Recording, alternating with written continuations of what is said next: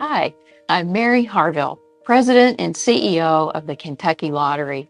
Although most of you probably know the Kentucky Lottery for our scratch-off tickets and huge Powerball or Mega Millions jackpots, promoting education and workforce development in Kentucky is at the heart of what we do. 23 years ago, members of the Kentucky General Assembly dedicated Kentucky Lottery proceeds to funding college scholarship and grant programs. Since then, the largest portion of our proceeds, now $4.4 billion and counting, have gone to fund programs specifically to help Kentucky students attend college. Today, we know Kentucky's most deserving students are counting on us, and our mission of fueling imagination and funding education is more important now than ever. Thank you.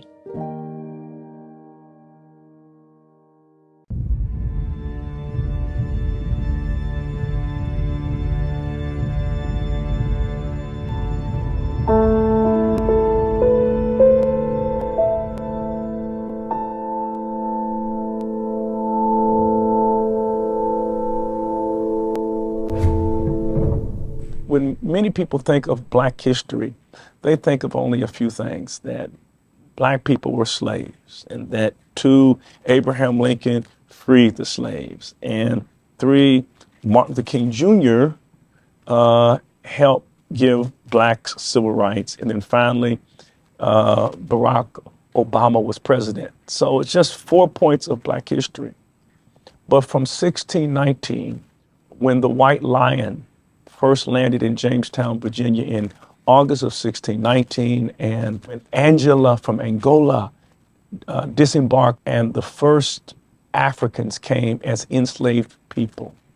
And what catapulted the wealth of this country was the free labor of Black Americans. So how do we tell that story?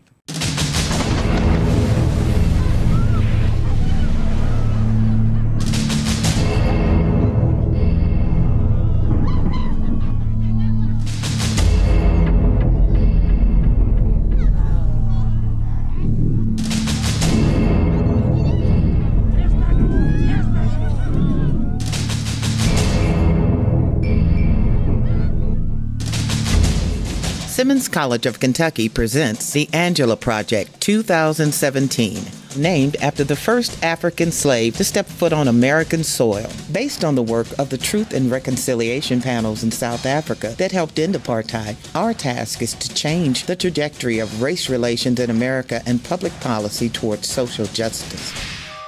Churches first taught the nation how to divide over slavery. Now, be a part of churches across the nation, teaching the nation to unite. 4 national organizations with over 6 million constituents coming together to tackle the marvelous challenge of true racial harmony and justice. Simmons College of Kentucky, America's 107th HBCU, in conjunction with the National Baptist Convention of America International, the Progressive National Baptist Convention, and the Cooperative Baptist Fellowship, will come together for this year's focus of addressing public policy and the educational crisis in Black America. Make plans now to be a part of the Angela Project 2017, featuring writer and founder of Breaking Brown, Yvette Carnell, radio host and professor at Morgan State University, Dr. Jared Ball, attorney and Emmy-nominated film producer Antonio Moore, author and anti-racism activist Tim Wise, and plenary speaker, President Emeritus of Morehouse College, Dr. Robert Franklin. Sponsored by Simmons College of Kentucky. The goal is to help raise awareness of the impact that slavery had upon Black Americans, and how that the United States has a special responsibility to rectify the injustices. Now let's have a very honest conversation. I watched Aretha Franklin's funeral, and I saw Reverend Jasper Williams blame and talk about what we can do as individuals. And I juxtaposed that to Dr. Cosby's eulogy, Muhammad Ali. And when I talk about the kind of leadership that we need to see, we need more Dr. Cosby. We need more people more people and more leaders who understand you do not fix a systemic and intentional failure with individual agency. You cannot fix what you will not face, quoting James Baldwin. So we hope to fix it, to be courageous in our articulation of what took place. So courageous speech, but also courageous ears. And what makes this so powerful is the courageous ears of whites who do not waffle under truth. And keep in mind, this system of redlining was not done in the public eye. This was done by the federal government and then handed over to private banks. So it was actually a federal policy done for private banks, done for the financial sector. Everything that redlining was, it simply became systematic in what we call today real estate market. If you go to college and take a real estate market analysis class, you are trained how to carry this out. Now, the ultimate objective is that by 2019, when we actually mark the 400th anniversary, that we can perhaps create a new trajectory for race that we won't see in our lifetime healed. But maybe we can start a new trajectory.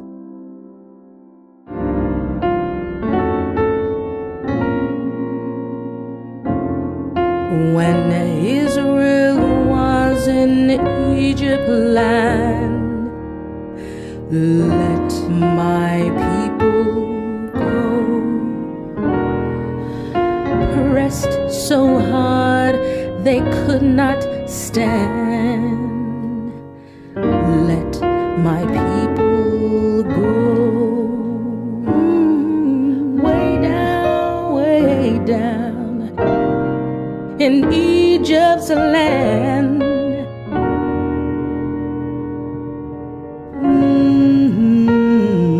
Way down.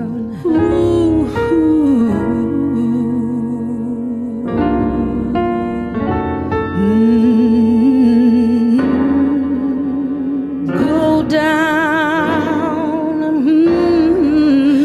way down in Egypt's land.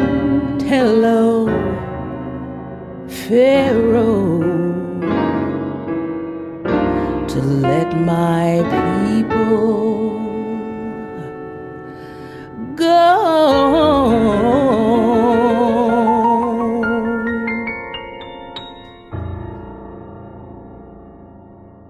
Simmons College, in collaboration with the Angela Project, presents 40 Days of Prayer. Beginning July the 12th and concluding August the 20th, Christians and justice-loving people from around the world will pause to commemorate 400 years of slavery, so we might reflect on where we have been and project a new course for race relations in America. On August 20th, at the culmination of the 40 Days of Prayer, the ceremony book will be used in services held across this nation. 40 days, 400 years. There's a myth that many people have that there is not much talent and capacity in black neighborhoods. That is a myth. The fact of the matter is there is untapped potential in black neighborhoods like there is untapped potential in all neighborhoods. The reason some people don't see the potential in our neighborhood is because they're not looking for it. Where Simmons is, where St. Stephen Church is a highly segregated, concentrated poverty area. And people are making the bridge into our community because of what we have to offer that is of substance, especially in terms of intellectual substance. If you think about the great thought leaders and those who've shaped American history from the black community, it is people who've been trained, for the most part, at HBCUs.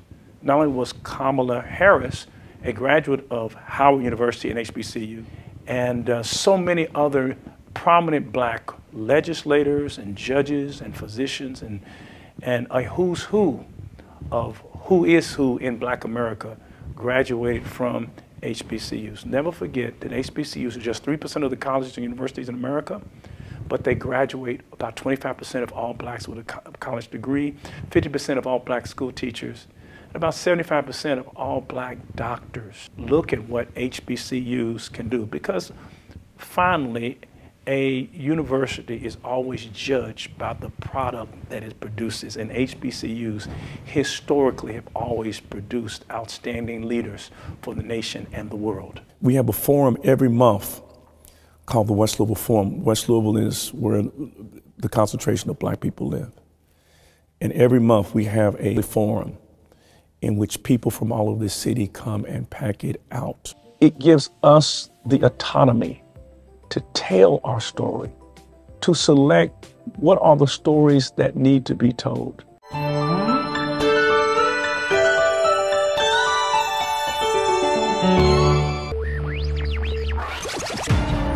Is the Jefferson County Public School System failing African American students? Are black children falling through the cracks in Louisville public schools? Let's look at the data. As reported in Metro Council District 6, only 21% of African American fourth graders are reading at grade level. In District 4, only 19%. Civil rights attorney Ted Gordon has reported that only 7% of all graduating black students in JCPS are college ready. Who is responsible? Who has the answers? Simmons College of Kentucky presents JCPS, Just Caucasian Pupils Succeed? The crisis of black underachievement in Jefferson County Public Schools. The West Louisville Forum, Solutions for Urban America. This year, the Louisville Urban League released its first ever State of Black Louisville report. The collection of essays and data constructs an honest glimpse into the harsh realities of how African Americans in Louisville are doing with respect to health, housing, jobs, education, and justice. Put your hand, please. For no reason at all, just stop me. Ask us what we were up to. The police stop that concerned an entire city. But why was we stopped? Is racial bias on the LMPD an issue that needs to be revisited? Listen to how this textbook describes slavery. The master often had a barbecue or picnic for his slaves. Then they had a great frolic. Then while working in cotton fields, they sang songs. The beat of the music and the richness of their voices made work seem light. So how has this type of thinking become so deeply rooted in Southern memory? Blame the United Daughters of the Confederacy, founded in 1894 to preserve Confederate culture for generations to come. They published a measuring rod for textbooks that urged libraries and schools to reject any books which did not accord full justice to the South. My parents are from Nigeria. Relatives, grandparents, everybody. And it would be a shame for me to try and, oh, you know what? We had it really bad 400 years ago. No, we did not. Me being here with my passport is great, but it's only because other people died to make that possible. There are some black people, if you call them African American, they are insulted. For me, I'm black. You don't have to get so technical. You're not stepping on toes if you don't say African American. There's a little murmuring through the audience. Black is not a negative word. You can trace your lineage back further than a lot of white people who came over during Ellis Island and are immigrants. So why should you say African American and separate yourself from a country that you seem to have more ownership than the people that are keeping you from it? Black American is a cultural thing. If your ancestry ain't been through what the hell a lot of people been through, Barack Obama folks ain't been through what our people went through. Michelle, that's a sister. Hello, Sally Ann. Hello, Dana. Hello. And we all just made you a darling. Here it is. This is the very nicest present I got. Thank you ever so much. Come now, dear. I'll see you later. And I'll save you some cake. We'll be waiting. Simmons College of Kentucky presents the West Louisville Forum, Solutions for Urban America. Spend your lunch hour at the West Louisville Forum where you'll learn more about the topic of racism versus favoritism and discrimination versus privilege. Come hear America's leading sociologist as she addresses the issue of opportunity hoarding. Because if you're not at the table, you're on the menu. And I'll save you some cake.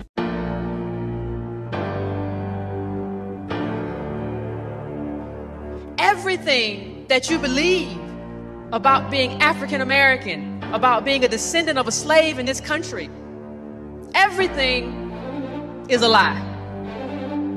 Everything that you think you know is a lie, and it was intentional. The only way that the education works to close the racial wealth gap is with a surrounding support system to make sure that education can be plugged into an outlet.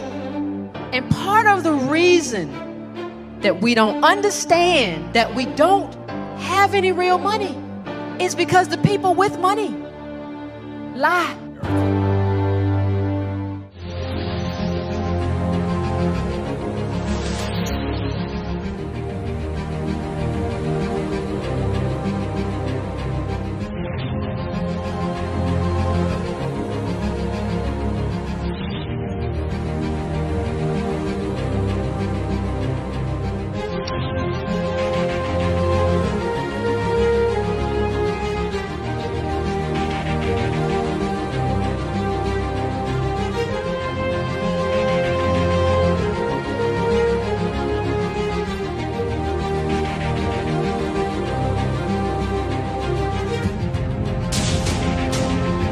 Simmons College of Kentucky presents State of the Race, Whiteout, the erasing of Black Louisville from power, privilege, and participation.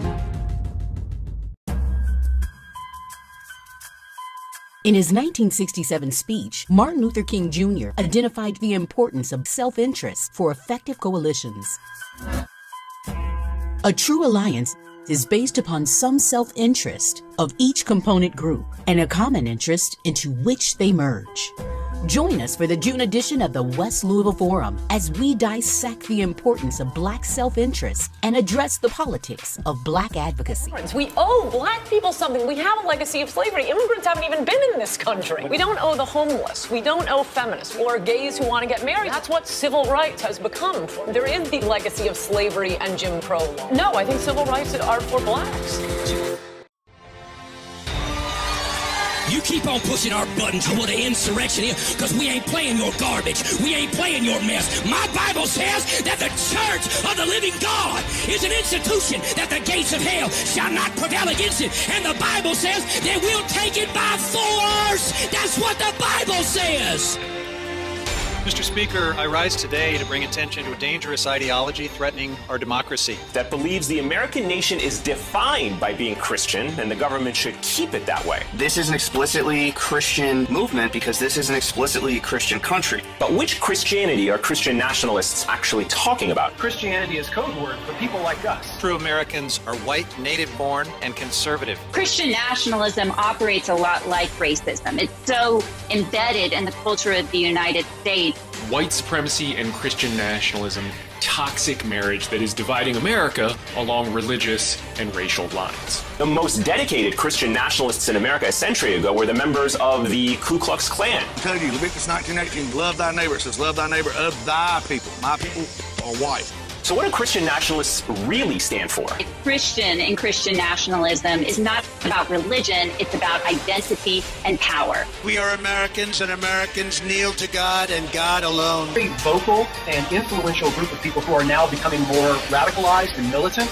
I'm to the place right now. If you vote Democrat, I don't even want you around this church. You can get out. I don't care how mad that makes you. You get pissed off as you want to. You cannot be a Christian and vote Democrat in this nation. Let me tell you why telling our story, especially our historical narrative, is critically important, because it is by the study of history that we learn the lessons of history. History teaches us. Secondly, we need to know our history because history inspires us. We learn the lessons, we get inspired.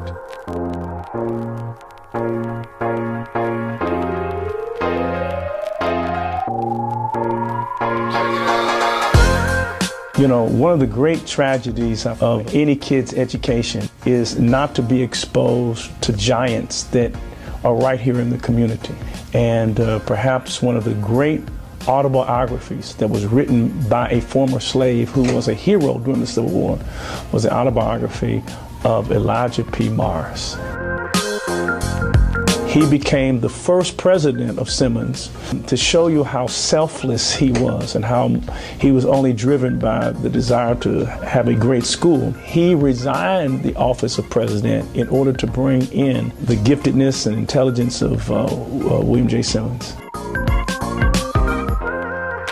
Bishop Henry McNeil Turner, one of the most celebrated bishops in the AME Church, the African Methodist Episcopal Church, writes of Dr. Simmons' oratory skills.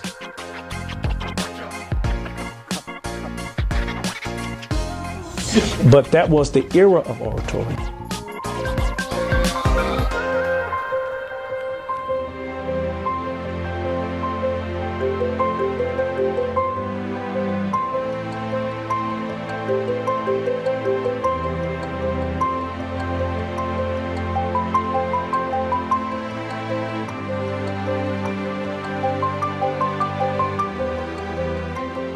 Fourscore and 7 years ago, our fathers brought forth on this continent a new nation, conceived in liberty and dedicated to the proposition that all men are created equal. William J. Simmons, in his book, Men of Mark, is probably the most prominent profile and sketches on former slaves who achieved excellence after slavery that has ever been written. But his first sketch was the sketch of Frederick Douglass. For the first time in my life, and I suppose the first time in any colored man's life, I attended the reception of President Lincoln. The most traveled man of the 19th century. Nobody traveled more than Frederick Douglass. I could not have been more than 10 feet from him when Mr. Lincoln saw me. His countenance lighted up, and he said in a voice which was heard all around, "Here comes my friend Douglass." As I approached him, he reached out his hand and gave me a cordial shake. Douglass, I saw you in the crowd today listening to my inaugural address. There's no man's opinion that I value more than yours. What do you think of it? Mr. Lincoln, it was a sacred effort. The great Frederick Douglass, who in my opinion is probably one of the greatest leaders of the 19th century, was a close colleague of William J. Simmons. And this type of history was here in Louisville all along, but our community did not know.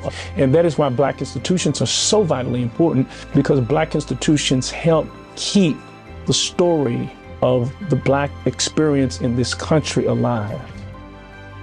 You cannot read the story of our namesake as an institution, William J. Simmons, and how he emerged from slavery to become the premier Black Baptist educator in the entire United States at the close of the 19th century. And most people don't know who William J. Simmons is.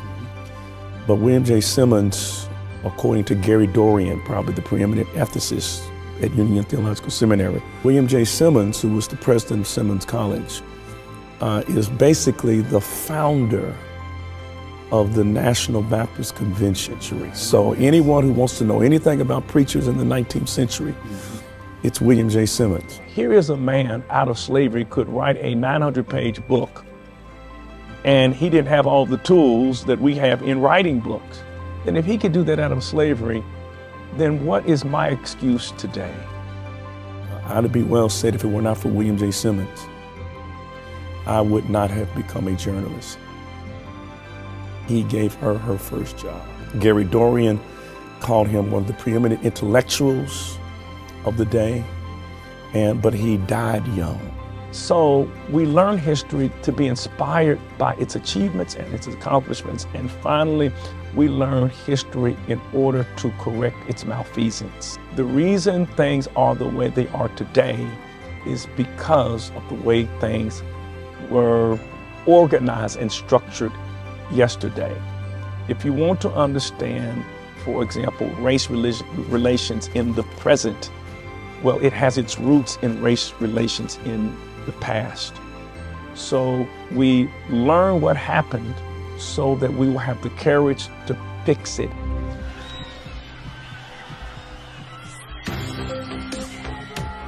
In 1967 and 2020 are very similar. I am for law and order. I am the law and order candidate. Back then it was Black Power. Today it's Black Lives Matter. However troubled they may be, looting and arson have nothing to do with civil rights. But what we are now seeing on the streets of our cities has nothing to do with justice. There is patience that people had with their struggle 52 years ago. Well, in my opinion, it just left from frustration, you know. And people will not be that patient today. So looting is what you do. We learned it from you. We learned violence from you. So if you want us to do better, then damn it, you do better. President Lyndon Johnson appointed an 11-member advisory commission on civil disorders aimed to identify the root causes. In 1967, riots broke out in all of the major cities in America, including here in Louisville, Kentucky. And these riots had a devastating effect. They were called riots, but they were really rebellions against systemic and structural injustice. The Kerner Report makes clear that the civil unrest in 1967, mirroring that in 2020, is not based on the idea of overthrowing the American government. This is a statement that people want to participate more fully in American democracy. Those who make peaceful revolution impossible will make violent revolution inevitable. The Kerner Report, the only study in American history formed by the government which established the reality of systemic racism. They clearly said in this report, white America created this situation. And guess what? White America is maintaining. The basic conclusion of the Kerner Commission report was that our nation is moving toward two societies, one black, one white, separate and unequal. One of the tragedies of the 20th century was that President Johnson did not act on the recommendations that were made in the report. And here we are, 52 years later, and what do we see? The killings of George Floyd, Breonna Taylor, Ahmaud Arbery, David McAtee have led people in more than 2,000 American cities to take to the streets in justifiable protest. The best time for Kerner Commission 2 would have been in 1968. The second best time for Kerner Commission 2 is today. Simmons College of Kentucky has recently announced the formation of the Kerner Commission 2.0, not to duplicate the work of the original, but to pick up the mantle and begin the work that was laid out. And on today, the 53rd anniversary, I'm offering my support to the work of the Kerner Commission 2.0. This initiative is going to have 4 targets. The first is to educate the community about Black issues. When people from outside of the community see problems taking place within the community, or even situations that they believe are problems, they come in with what we call a deficit-based approach to solving those problems. And that deficit-based approach, it takes for granted that the community's broken. It takes for granted that the community has nothing to offer. That is not true. Scattered throughout West Louisville are indigenous, community-based institutions that are doing great things. The reason why the community is still strong is because of these institutions. Let's look at what we have in the community already. And if we have something that's working, then let's build on it.